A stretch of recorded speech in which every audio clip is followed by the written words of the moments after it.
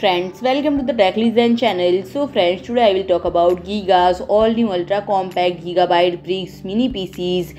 So friend, Giga Computing has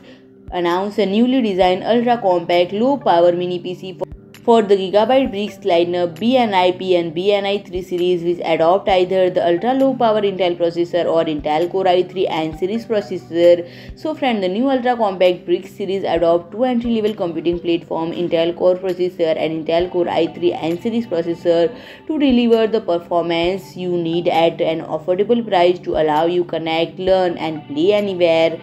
And friend, the new Intel Gracemont CPU microarchitecture built on the latest Intel 7 process features up to 8 efficient cores, enabling easy, responsive, streamlined experience, and you can scale up to BRIX BNi3 series Intel with Intel Core i3 N series platform for a 3.80 GHz turbo frequency and enable Intel Wi-Fi 6E next generation Intel UHD Graphics enhanced image processing unit to enjoy a balance of performance and value for the essential BRIX that's right for you.